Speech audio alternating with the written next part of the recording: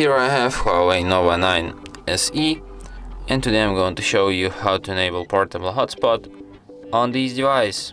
So firstly you have to open settings, then go to the mobile network, and then to the personal hotspot. Here you can switch your hotspot. Here you can display QR code to instantly connect to your hotspot. You can change its name, you can change its password, you can change its connected devices. I mean, like, you can add them to block list, for example. In more settings you can also set up hotspot turn off timer, and you can enable Bluetooth tethering. So yeah, and that's all the settings for this personal hotspot.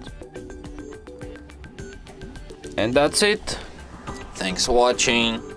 If you find this tutorial useful, don't forget to hit that like button and subscribe to our channel.